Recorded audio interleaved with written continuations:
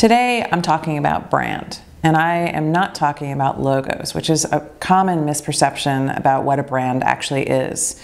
You take a brand class or open up a book, you might see logos of Mercedes and BMW and Target, and a lot of consumers might think, well, that's what a brand is.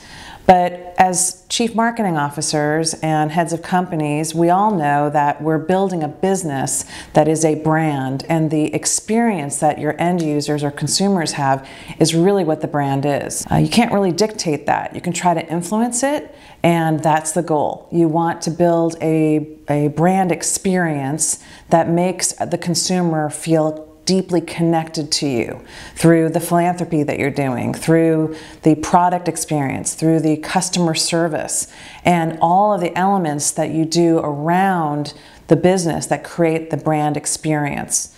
Brand loyalty comes around not just loving a product, but believing in a company and believing in the mission and hearing from the CEO and hearing from employees about how much they love working in a place. So all of those elements actually create a brand. That's what PR people help you do.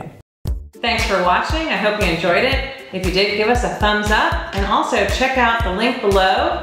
Our newsletter is right there. If you subscribe, you'll be able to ask lots more questions, and I'll be happy to answer them. Look forward to seeing you next time.